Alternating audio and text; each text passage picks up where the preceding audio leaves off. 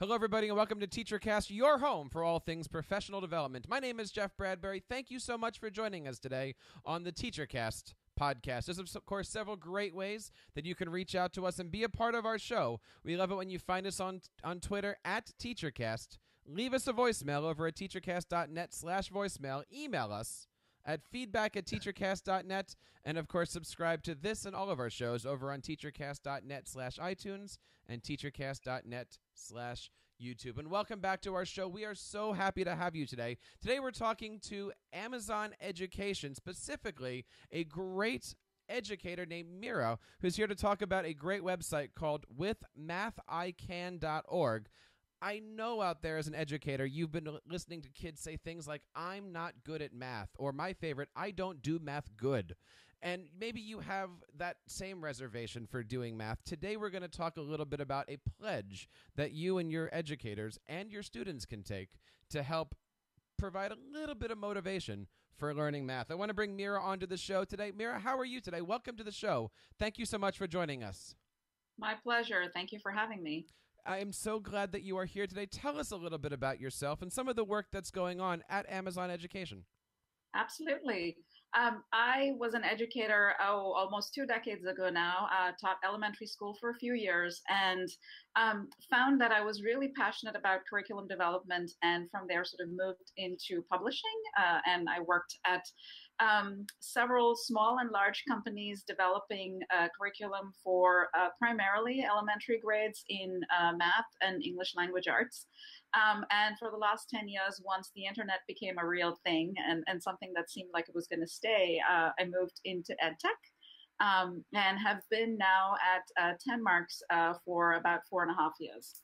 Well, talk to us. Sorry, go ahead. Sorry, I'll pause right there.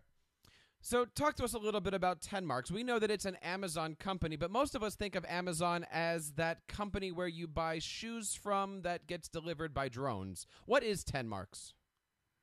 Drones, we aspire to that. So TenMarks is an online math program for grades 1 through Algebra 2. We have been around for about 6 years, but I would say our product is about 3 years old in the market. We launched in 2013 with a design from the ground up with the Common Core product, purely to help educators in classrooms reinforce what they're teaching. So something that can be a support to educators as they try to develop conceptual understanding of math. And when math teachers look at TenMarks and look at the site we're going to talk about here with mathican.org, what can they expect to find? What do you have as far as resources for teachers? Absolutely. First, if you don't mind, I'd just like to talk about how the idea with Math I Can came out of the work that we've been doing at TenMarks, and then I'll jump into the resources. So, as I said, we've been out for over 3 years with this product in the market, and we've just heard so much from having visited schools and from talking to teachers about, both from teachers and from students in their classes using that phrase of, I'm not good at math, I'm not a math person, and sort of taking the cues from these teachers and from these students is what was sort of the birth of this idea. And as an Amazon company, we felt that we could be this voice out there that brings broader awareness to the fact that this is how 50% of young adults are thinking of themselves, is that they can't be a math person. So that's where the idea came from, and we launched this campaign in early February, and it's going to be live for as long as it takes to reach every child and adult to get them to take the pledge, which really says that they're going to embrace more of a growth mindset with the thought that learning math is like learning a language, that it's a process of learning, and that all of us can understand those concepts and don't need to be intimidated by it. The website, of course, is withmathican.org, and of course the hashtag is withmathican. Tell us a little bit about this pledge. What actually did it take to put together, and how did it all come about? The pledge, we put the preliminary wording together here at the TenMarks team. We have a lot of educators on staff who had input.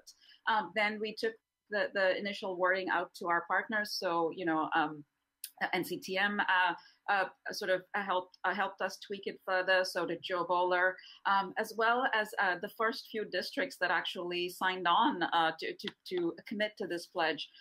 Specifically, Christy Gagne at Beaumont and Tara Beams at Edison School District in New Jersey. So all of them contributed to the wording of the pledge.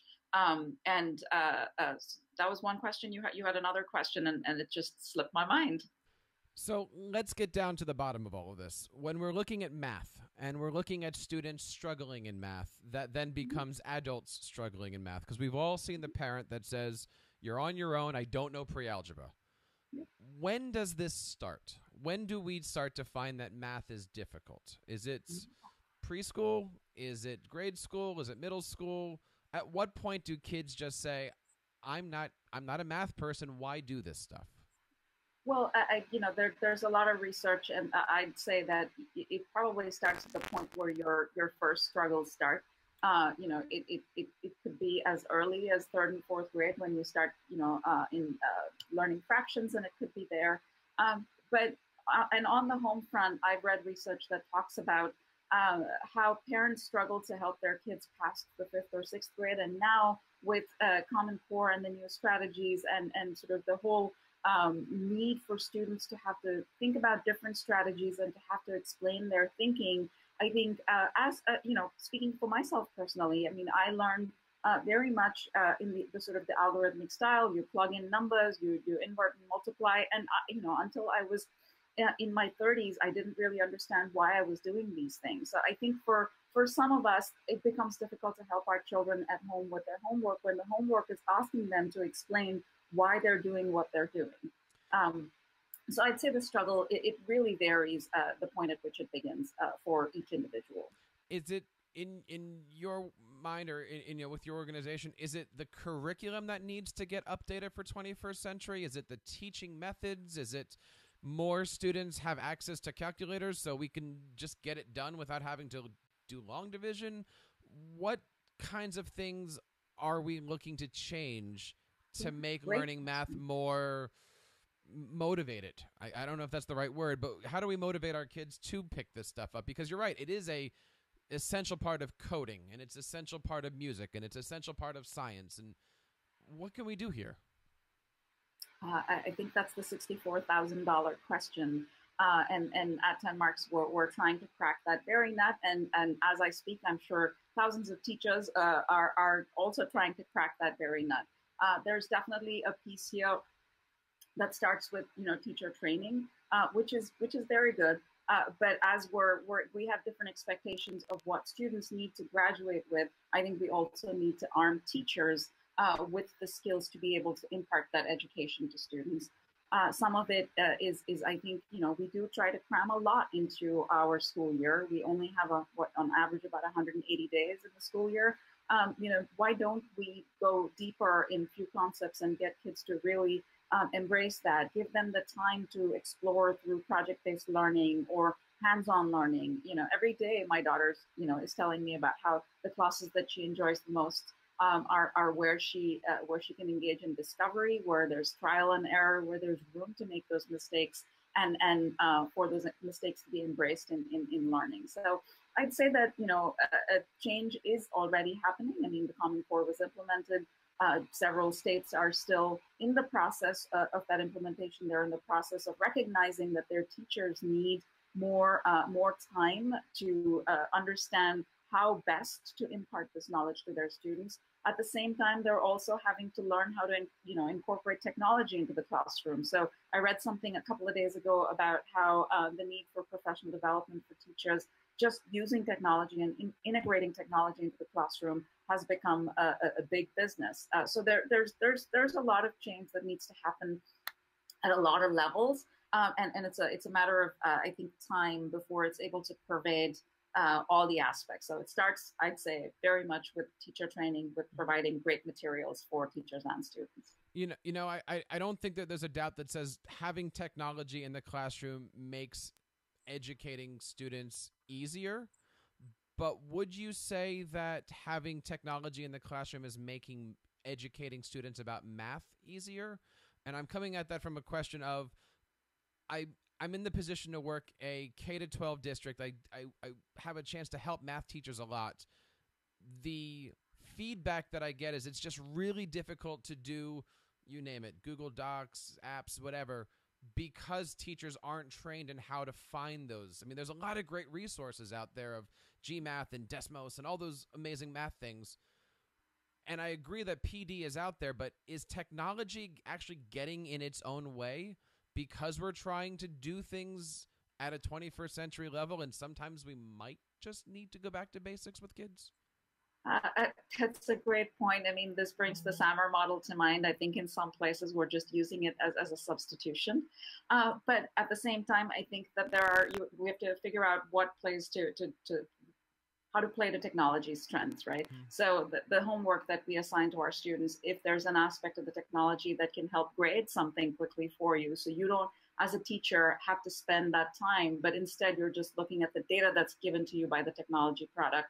So your lesson the next day can be informed by it. Mm-hmm. I think that's a win. So I think it's really, I think this is why, there are the technology specialists in schools who are helping teachers figure out how best to integrate it, so it doesn't just become a substitution. You want that evolution.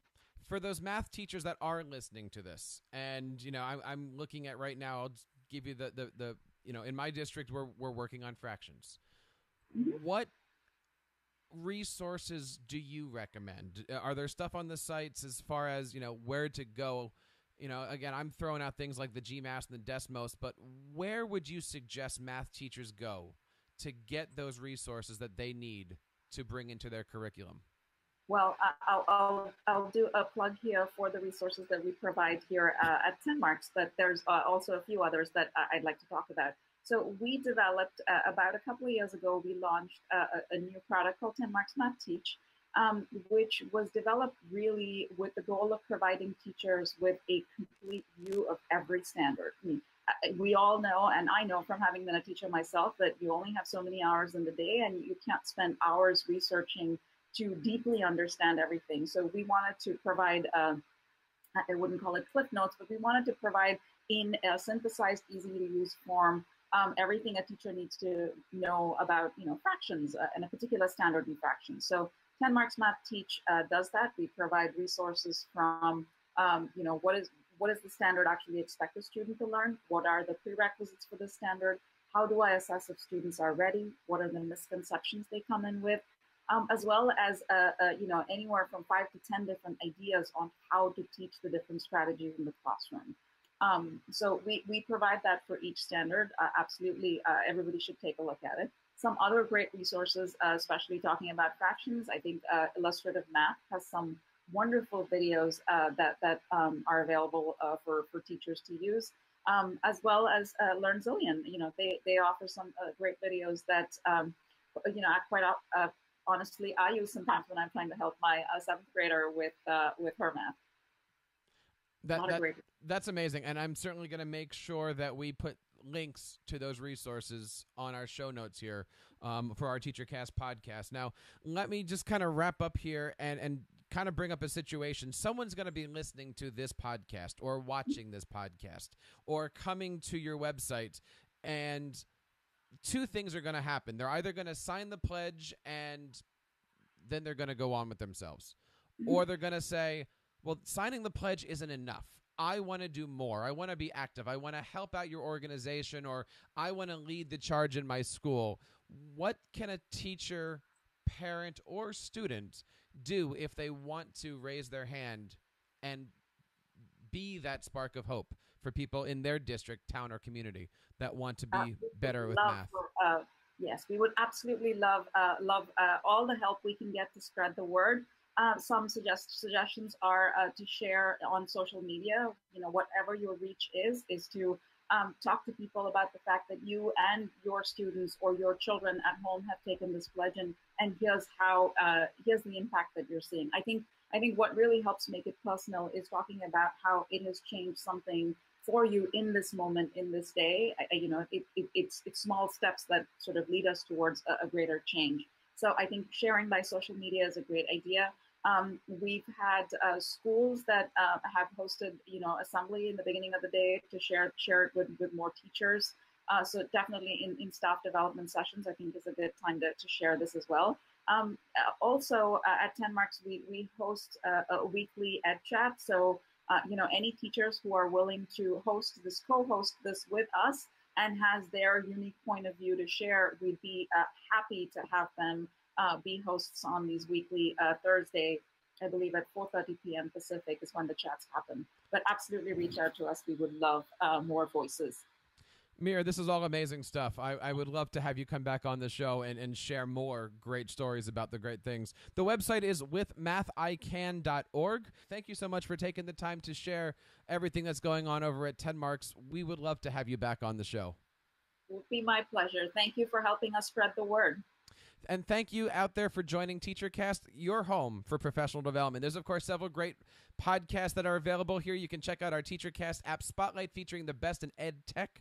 You can, of course, reach out to our two new shows, Ask the Tech Coach and Educational Podcasting Today, for all your podcasting WordPress needs. We're, of course, live every single Sunday night at 7 o'clock on the Tech Educator Podcast, and we love it when you reach out to us with topics such as these at teachercast.net/voicemail. You can leave us a voicemail and tell us what you'd like to see on our show. Thank you so much for reaching out to us. My name is Jeff Bradbury. On behalf of everybody here, keep up the great work in your classrooms and continue sharing your passions with your students.